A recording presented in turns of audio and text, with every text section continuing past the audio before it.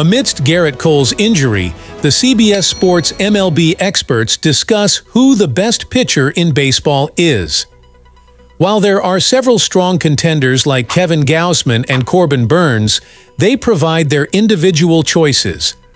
R.J. Anderson selects Zack Wheeler, highlighting his top performance in MLB's pitching, wins above replacement and postseason dominance. Mike Axisa also opts for Wheeler, emphasizing his impact, volume, and postseason success.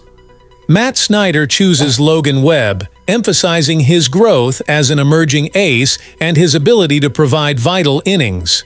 Lastly, Dayn Perry selects Spencer Strider, lauding his impressive strikeout rate and potential for future dominance.